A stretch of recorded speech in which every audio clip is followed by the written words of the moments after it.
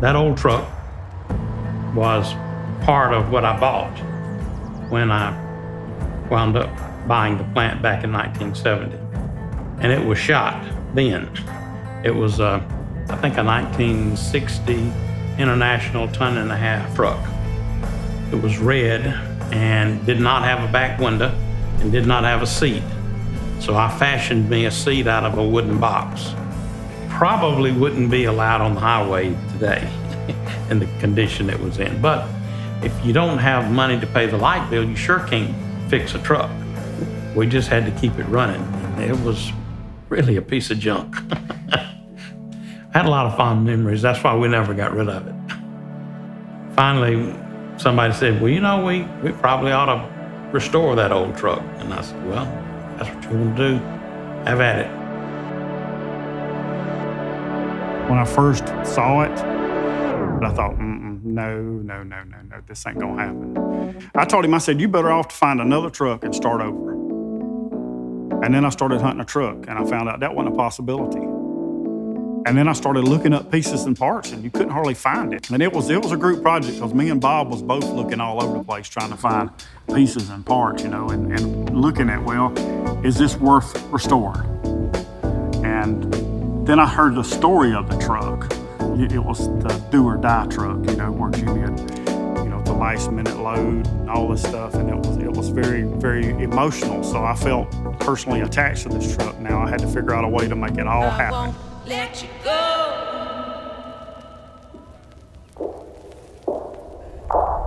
Imagine getting up every day and never knowing if you're gonna be able to come back the next day. I only had one employee, but constantly worrying about whether or not you can pay him, whether you could pay the light bill. For the first 9 or 10 months, it was like that until finally I had just completely run out of money. I went downtown to the Bank of Abbeville to see Mr. Noel Dowling. He had loaned us the money to basically restore the plant to get it running again. It was about $76,000, which is a lot of money in 1970. So I went in that morning in my coveralls. I was nasty and dirty, had my boots, but I had a wad of keys in my hand that went to everything at the plant. I said, Mr. Noel, I need to see you a minute. He said, yeah, well, what do you need, Jimmy? I said, well, Mr. Noel, I need to borrow $5,000 more. Well, you would have thought I had slapped him in the face. He got mad, it turned red, and he went on this diatribe about how your daddy tried to tell you, I tried to tell you were ruining your law career, you weren't ever gonna make it, now you're bankrupt. What do you, I'm just throwing those keys in my hand the whole, I wanted to send a message. You say no, and I'm putting these keys on your desk, and now you got it.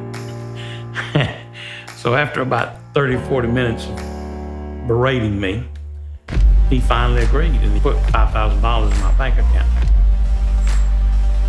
I had come to the bank on that old truck, and I went straight to Mr. Marvin Tillis' sawmill and had to pay him, write him a check right then.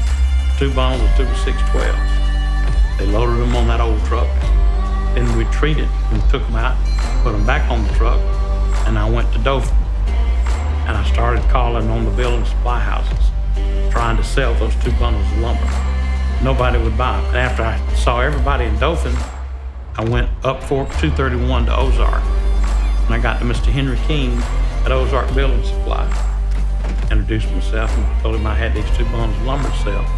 He looked at them and he said, well, I probably could use them. I said, well, one thing, Mr. Henry, I said, I got to be paid today. I got to have cash. He just looked at me and kind of laughed and said, son, I've been there.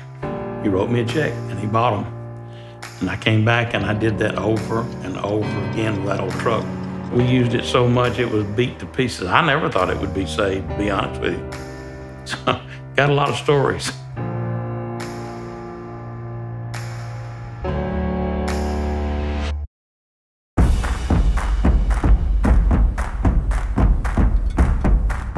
What's physically being done?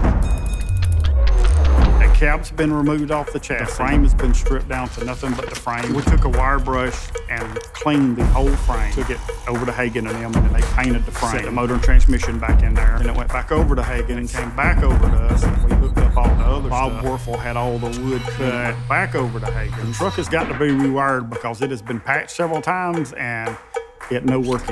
Install lights. That's pretty much it.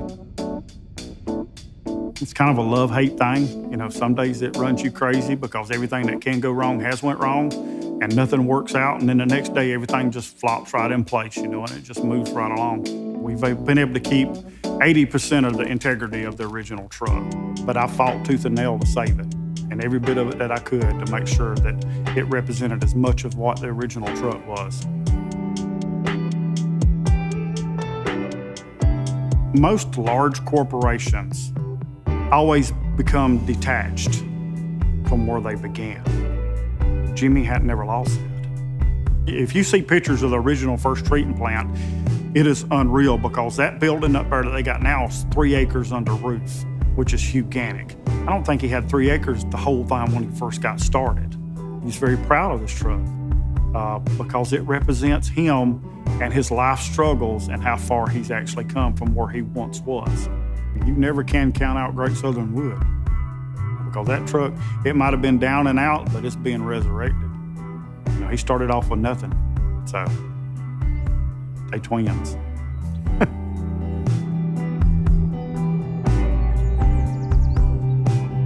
Inanimate objects can remind us that there was a struggle here, a desperate struggle, but right won out.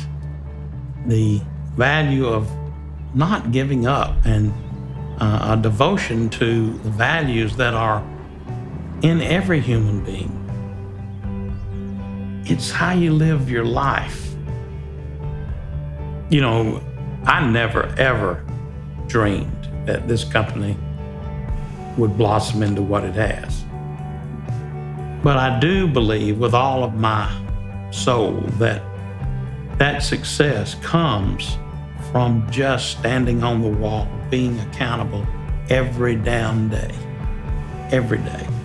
And not because you're pursuing money, but because you want to be the best you can be. You only get one chance in life, one.